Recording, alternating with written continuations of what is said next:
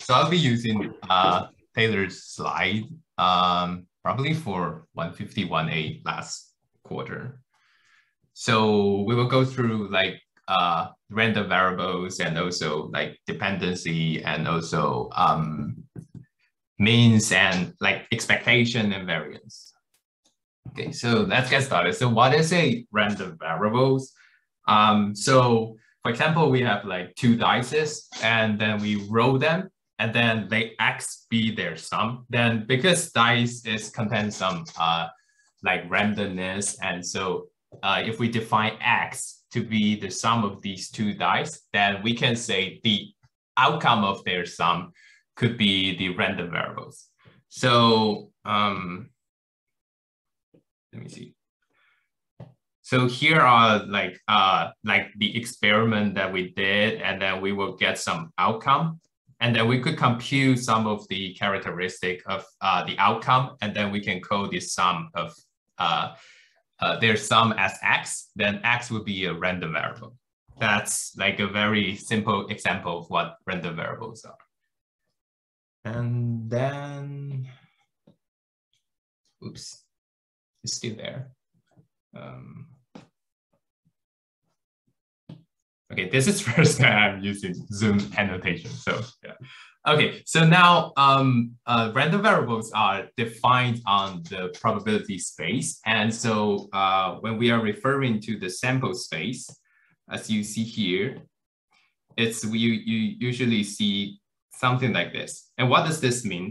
This means that these are the possible value for the first dice and cross the possible value for the second dice. So, so this actually means that if we expand that, then that means that we have a huge omega space of any possible value between the first dice and the second dice. So we can expand it like this. So 1, 1, 1, 2, 2, 1, 6, and then we have 2, 1, 2, 2, 2, 2, 6. And so blah, blah, blah, we have, we have 6, 1 till 6, 6. So the whole sample space is actually 36 possibilities of the outcomes of two dices. And so in the in homework 1, you will see something like probably something like this, like -3 minus 1 cross like 0 to 1. And that actually means that x1, x2. So we have x1 in -3 to -1 and x2 in 0 to 1. So this is what we see in homework 1. And I see a lot of questions about this on Piazza. And so this is how it's usually annotated. So these two are actually two space, one space. Repeat what? Sorry. Repeat this as homework 1? Actually, okay. You should refer to the questions. Let me see. It's homework 1, question 5. Yeah, and also question 4, you have this kind of like representation. So it basically means that your sample space is in, like, for example, you have x1 and x2. Then x1 is from -3 to -1.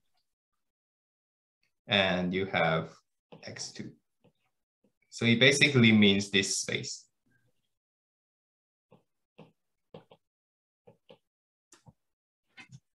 So this terminology basically means this rectangular region. That's what I'm trying to say.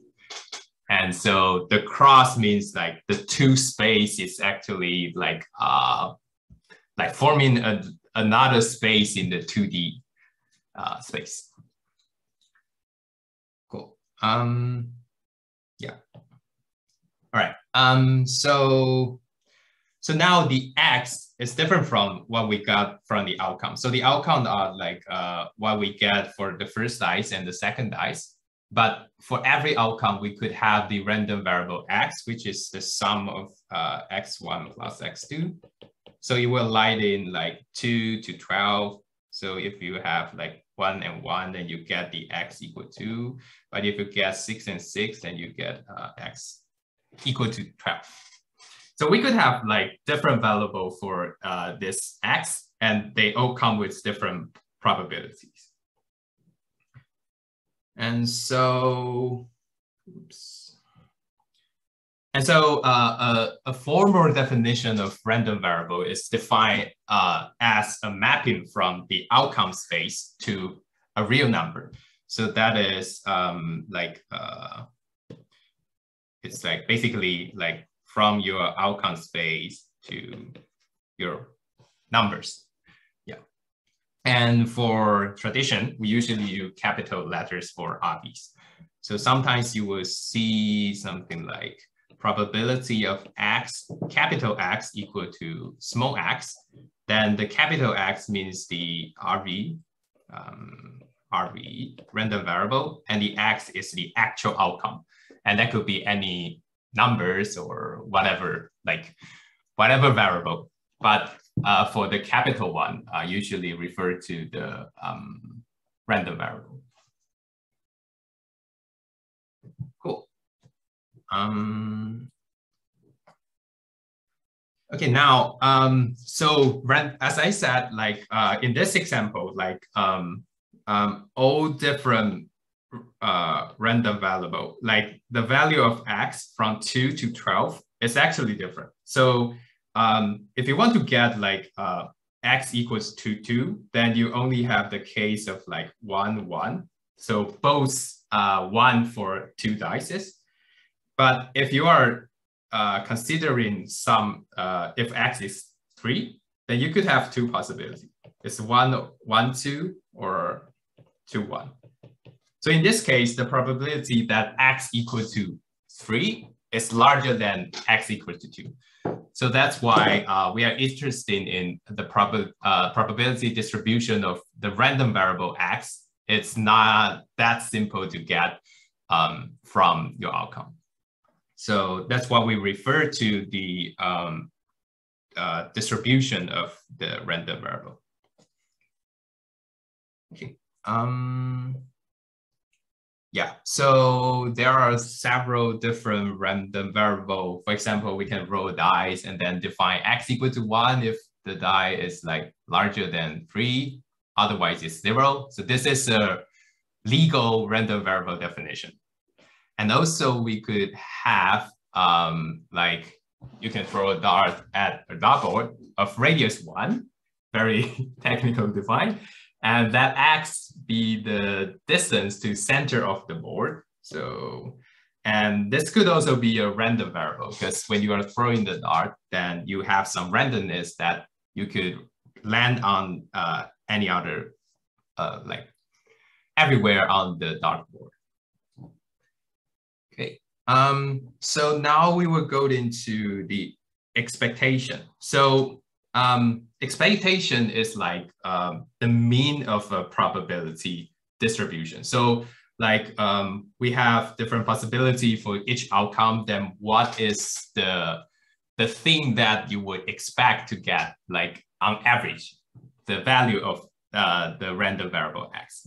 So the definition is here, as shown here. So it's basically like summing over all possible value of your outcome X. Remember, capital X are random variable and small x are the values.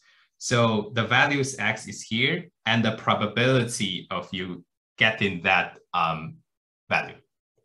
So it's quite straightforward. Like when you are throwing the dice, you have like half possibility. Then for example, if you get a 0 for if you have a hat and for 1 otherwise, then you will get like half probability for each. And 1 is like So you can easily calculate those. Like it's a very straightforward definition. All right. Yeah. So yeah, it's here.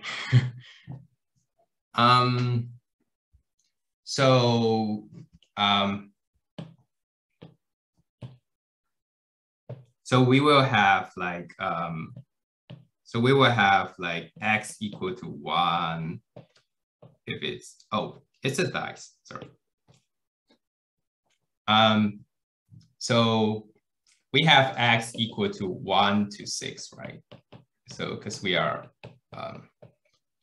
rolling the dice, and for each of the probability, if this dice is novel one, then we have each number to be of probability 1/6, then we can simply calculate the expectation of EX equal to,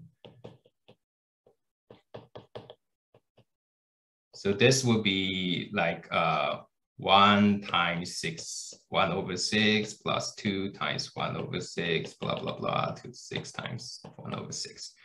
So it will be like 7, no, 1, 2, or 6 is 21. Yeah. So it will be 3.5. Yeah. Okay, so now next. So we could also have like, we have a bias coin that has different probability for the head and tails. Then you could also compute its expectation here, and it will be P if you calculate it. So it will be, so again, we have X equal to, X is in 0 or 1, and EX would be summing up all the possible value of X and the value of X and the probability of that, we get that. So we have, if we have a 1, if we have a hat, then the hat, the probability that we get a hat is P. And we also have 0 if we get the tail. And the probability of getting that is 1 minus P. So in this case, it will just be P. Yeah, I mean, it's very straightforward, but technically, that's how we define expectation by this formula.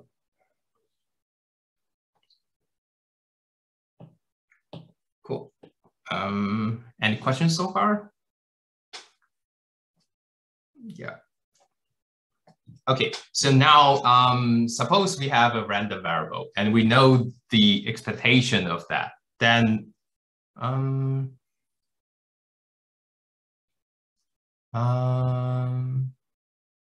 so that means it's expected to be heads. No, it's just because we define that. So for example, why we define the head to be 1 and the tails to be 0. That means, so for example, if you are going to win, if you have heads, and you're going to lose, then when you have tails. So when expectation of X equals to P, that means that you have a chance of P that you can win. Does it make sense? Because we manually or we artificially defined it that the head is equals to 1 and the tails equal to 0. Because the events of either heads and tails, technically they don't have any numerical, associated numbers, unlike the previous, example that when we roll a die, it has numbers on that. So you can expect some numbers. Yeah. So but in this example, you don't have numbers. We just assign a number 1. I mean, 1 to heads and 0 to tail. Yeah, kind of like a Boolean variable in like computer science. Like you always have on, off, like and like head, tail that you can define just 1 and 0 for that. And so expectation is something that you actually never happen because your outcome is either 1 or 0, but your expectation is P, which is the number between 0 and 1. So expectation is not something that would happen that you get from your outcome. It's actually an average like description of the probability distribution.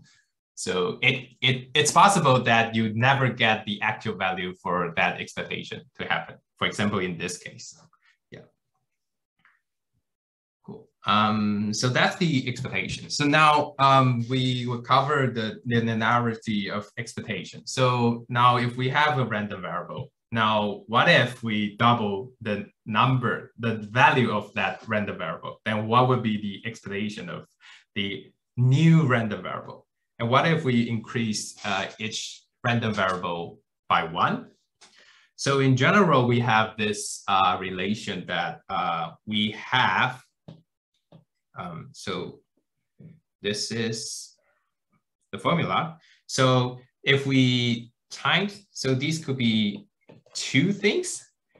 So if we times like double the numbers of the random variable, like by a factor of 8, then the expectation of this new random variable would be, its expectation would be multiplied by it would be like A times the expectation of the original random variable. And if we have EX plus B, so it would be EX plus B. So that means we can easily pull out all the constant term outside of the expectation, like we get here. So basically that means like expectation is a linear thing on the random variable. And this could be shown by the expectation formula because you have this summation there. So it's easy to see. And I won't cover it there because we are running out of time. And so generally, we also have this very powerful formula that said the expectation of the sum of 2 random variable will be the sum of the expectation of each random variable. And also we have like a more powerful one, like the summation of several different random variable will be the sum of their expectations. So because we are running out of time, so we will like run through this. So as we have been talking about on the expectation, which is the mean of the distribution somehow, and that doesn't actually capture the spread of X in the distribution. So the distribution at the right and at the left has the same expectation, the same mean, mu, but they have like so different shape. One is like concentrated around mu, but the other is like spread evenly across the space. So we wanted another statistic value that could help us understand how different are these two distributions. That's when we use the variance. So one possible way to measure this spread is like we can compute the average distance from the mean. So this would be we have here, like the absolute value between difference of X minus mu. But this is hard to compute actually in practice. So usually we use like square. So this one here as the how we calculate the spread of X. And we also have the standard deviation because you see the square here and it make it the order of this, the variance is not equal to the original random variable. So if we have the square root, it will be saying like how we can interpret standard deviation is roughly the average amount by which X differs from its mean. Cool. So there's a very powerful way to compute variance. So one way you can compute variance is to calculate this, but in practice, this is actually hard to calculate. But remember what we are discussing before. So if you look at the variance formula, then you can expand it like this. So you can have x squared minus 2x mu plus mu squared. And so as we discussed before, because we have the linearity of random variable, so we can actually divide them into this 2x mu plus e mu squared. So now we keep the first term. And for the second term, as you see here, that 2 is a constant, mu is also a constant, so that we can pull that out. So we have 2 mu dx. And then this is basically a constant. So the expectation of a constant is just mu squared. And then what's this? The expectation of x is also mu. So you will end up with ex squared, expectation of x squared minus 2 mu squared plus mu squared. And that's how we end up with this powerful formula. So the variance of a random variable is basically the expectation of x squared minus the square of its mean. So this is how we usually compute variance in practice, because calculating this guy might not be easy. Yeah. Cool. The discussion session is till 50, right? So I think we are running out of time, but the rest of the slide will be covering independence, random variable, and dependency of variable. And also, yeah, that's pretty much it. And also the covariance and correlation. But I think we are running out of time, right? Okay, so then we'll see you next week. And so the discussion session will be running like every week we will have 2 TAs. And next week we will be talking about linear algebra. And that's also some prerequisites for the course so that you will learn about linear algebra before we get into gradient stuff that we will use intensively in the later part of the course. And cool. So if any questions, the slides I would ask Taylor to put it on the canvas. So yeah. Linear algebra, not the, yeah, linear algebra. So like matrix and tensor, probably like multivariate stuff. Yeah.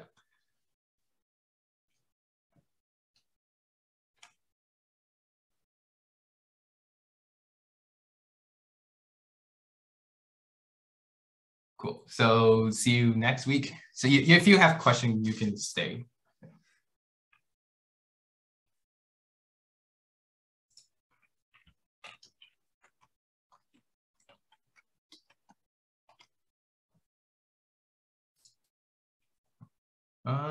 Yeah, sure.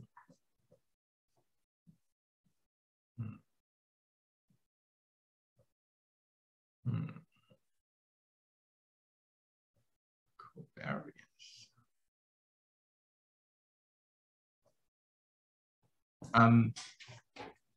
We can talk a bit about covariance. So, so before talking about covariance, we should first know that.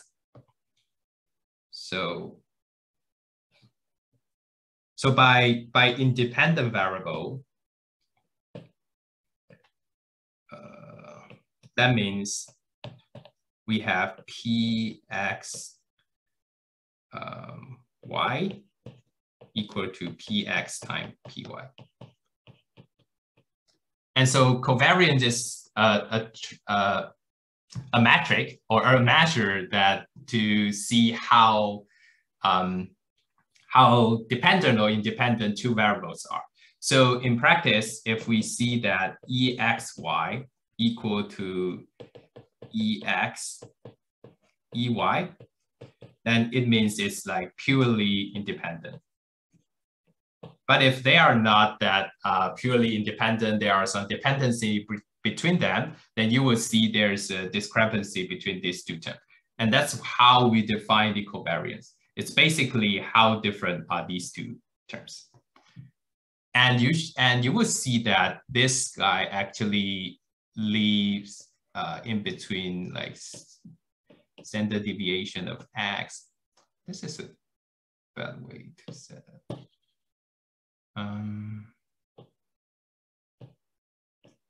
It's between sigma x, sigma y, and this would be minus sigma x, sigma y. And so this is how we define the covariance. But this would be like, depends on like sigma x, sigma y. So you cannot like compare the covariance of like x, y, and also covariance between x and z. So if we could scale it into something in between 0 and 1, then it would be easier for us to say, compare the covariance. And so that's why we have the, this is so hard to use. Yeah, so that's why we have the correlation here. So basically that's like, as we said, this is in between sigma x, sigma y to sigma x, sigma y. So that's why we take it over this term, then it will lie in -1 to 1. And that's how we get the correlation. And can you explain the concept behind joint probability density function and joint probability distribution?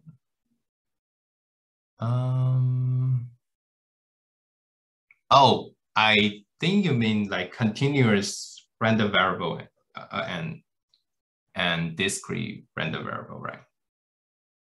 Let me stop the share.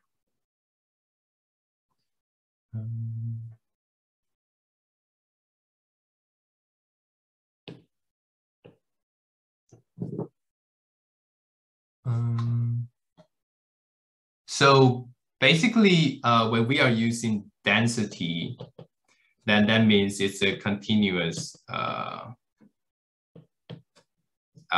distribution. So as you see in one of the problem in homework that we have, say, for example, we have a probability distribution of, say, we have 0 to 1, and we have the density of 1 in between this region. For example. So now we will say that the probability density function of this x is equal to 1 when it's in 0, 1, and 0 otherwise.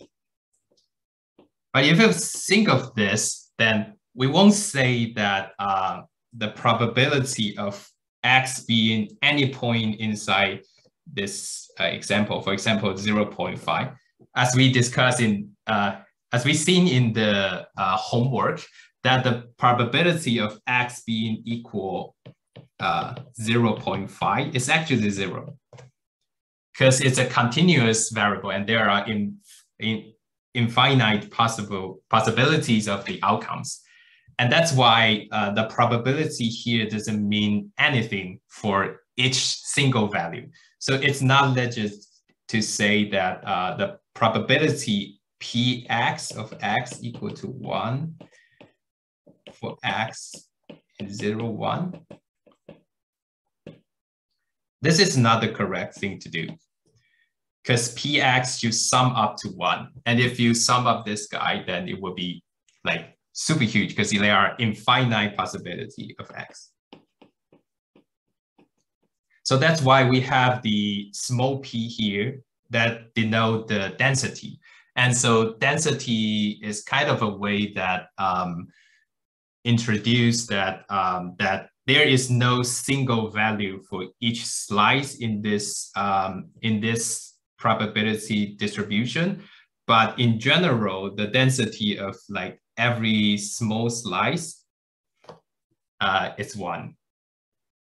So we are kind of like taking the probability of a slice and then we divide it by the width here.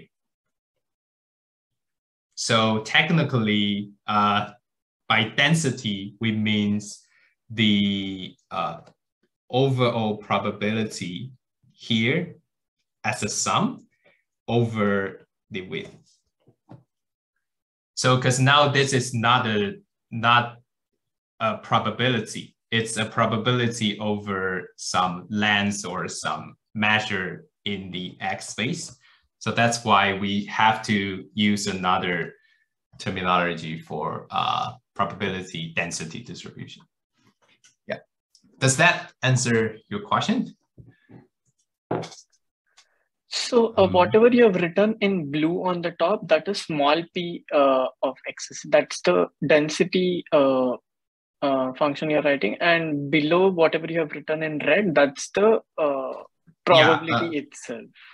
And you're saying that is incorrect to write? No, kind of. So if you see this as a capital letter, then it's called probability mass function.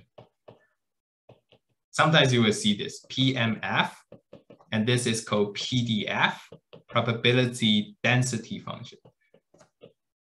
And usually when we are talking about probability, we are talking about probability mass function.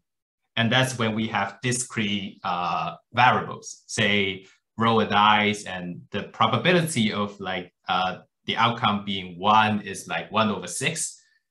But if you are getting the continuous distribution, then we will say the density. It's not the probability, because the probability of x being 0.5 is always 0. And for whatever value inside 0 to 1, it's always 0. So it doesn't mean anything if you just said that the probability for each point is 0. Is PNF same as probability distribution? I mean, I would say probability distribution is not a very well-defined word. So sometimes it will also refer to PDF, like probability density function. Yeah. So yeah, probability distribution is general. Yeah. PDF is for continuous. Yeah. So yeah.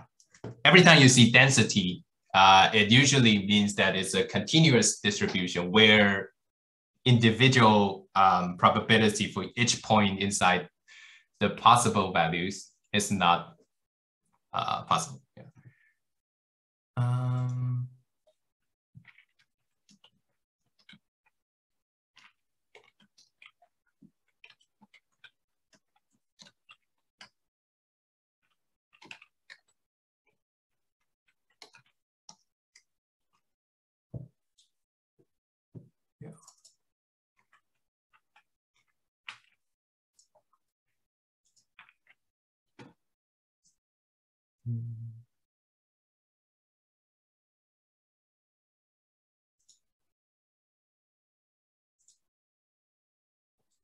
Any other questions?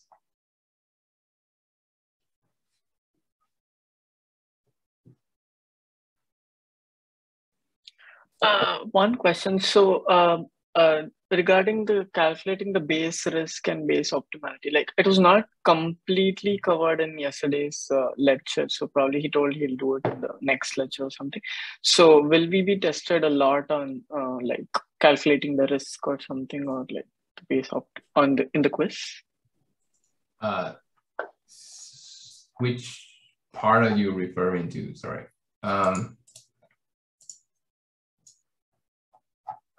Which part are you referring to? So I think in homework, there are some problems related to like calculating the base risk.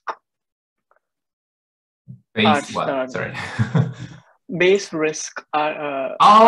Risk. Okay, I see. Probably that won't be like in the quiz. Yeah. But yeah, just familiar yourself with the calculation. But I mean the formula, because the quiz will be open book and open note, so you will probably have enough time. So yeah.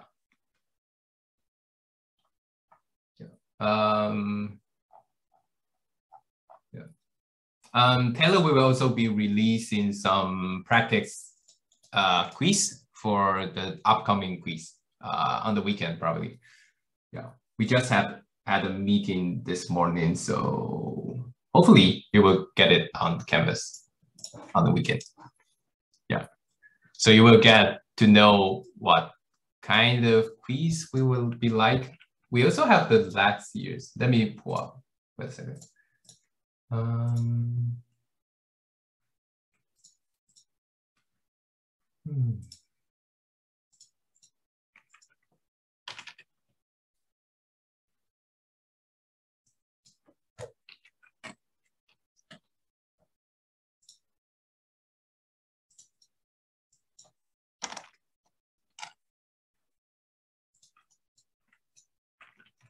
Yeah, I put it in the chat. Oops. Where you can find the exam for that last year and also the previous year. Okay. Cool. And probably Taylor would upload those on Canvas.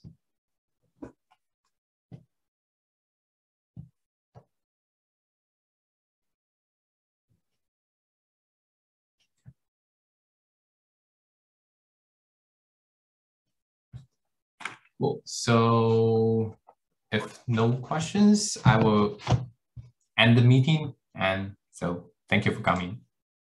Bye.